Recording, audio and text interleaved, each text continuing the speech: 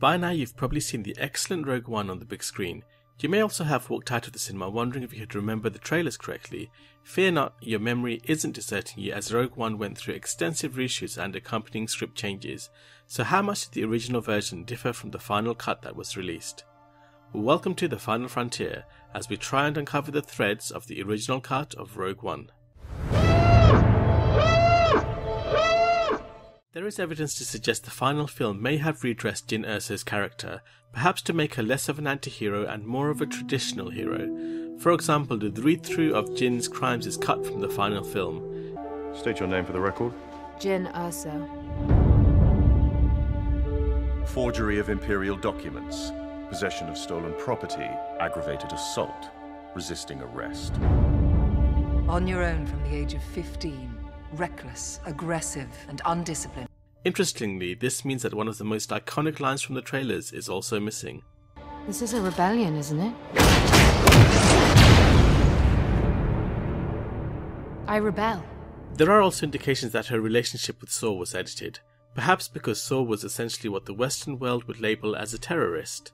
Saw's heavier involvement in the plot is indicated by further shots of him at an earlier age. Perhaps these would have been scenes with him raising and training Jyn. Some cut dialogue maybe even indicates why Jyn and Saw eventually parted ways, with Saw maybe not wanting her to follow in his path and become what he has become. What will you do when they catch you?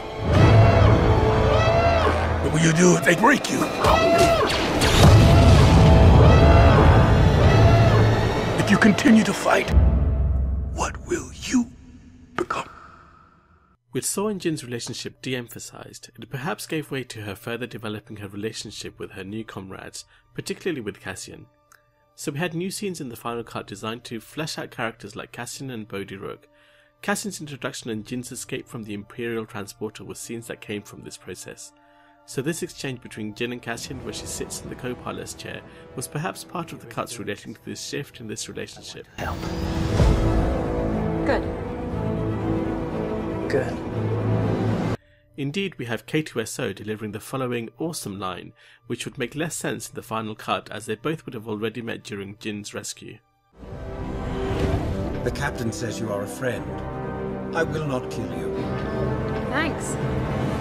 It's possible the reshoots may have changed the nature of Jyn's mission given by the rebellion. Mon Mothma talks about needing to stop an imminent major weapons test, whereas her actual mission turns out to be to re-establish contact with Saw. Of course, these dialogues may have been shot specifically as narrative for the trailers. We have a mission for you. A major weapons test is imminent. We need to know what it is and how to destroy it. Other evidence that indicates some changes to this portion of the film includes scenes with Darth Vader on the Death Star, whereas he actually ended up with two scenes in the film, neither one of which was on the Death Star. One was in his castle on the planet Mustafar with Krennic, where we also have some more cut dialogue. The power that we are dealing with here is immeasurable. And we have Vader's absolutely incredible appearance right at the end of the film, a scene that was added as part of the reshoots. There were major changes in the third act of the story. Whereas the final film saw Jyn and Cassian transmit the Death Star plans via the uplink tower, there's lots of evidence to suggest the original ending may have been very different. This is supported by scenes we see of Jyn, Cassian and K2SO running from stormtroopers in Scarif, including running along the beach dodging lasers from AT-ACTs. And take note of two things. One, both shots clearly show Jyn carrying the drive with the Death Star plans, indicating that K2SO was still alive after they captured the drive. And two, Jyn and Cassian are no longer disguised as Imperial officers. This suggests that the original plan was to try and escape with the plans first, with behind the scenes evidence that Cassian and K2SO originally died on the beaches of Scarif. We also have deleted scenes where Baze and Chirrut run from under the legs of an AT-AT. Their deaths would leave Jyn to resort to transmitting the Death Star plans as a Plan B. Alternatively, the transmission tower and data storage area may originally have involved two different locations. Whatever the case, it seems likely there was certainly a large chase sequence. We then have one of the most obvious pieces of evidence regarding the change to the third act. This scene where Jyn Erso faces a TIE fighter as she walks down the catwalk of the Imperial Tower. Such an iconic scene and one that probably surprised many who watched the film, but this change has been confirmed to be a byproduct of the reshoots. I would love to know how this scene ended. One thing to note though is that although there was some talk about the main characters initially surviving the film, the decision to have the entire team killed in the final Scarif battle was taken before cameras started rolling, so it's unlikely that the original ending had Jyn and Cassian escaping to safety. Further evidence of a climactic final battle on the beach is shown with this rather funky shot of Krennic walking across the water. With the lighting and general mood in the video, with Krennic surrounded by dead stormtroopers and smouldering ruins, it would suggest that this scene comes right at the end of the battle after the rebels succeed in transmitting the plans, and seconds after the Death Star has fired onto the planet. Finally, we have some scenes that were probably intended for the trailer only, or were lost as part of the editing process without necessarily being cut due to changes in the narrative. They are included here in case I have missed some vital clues.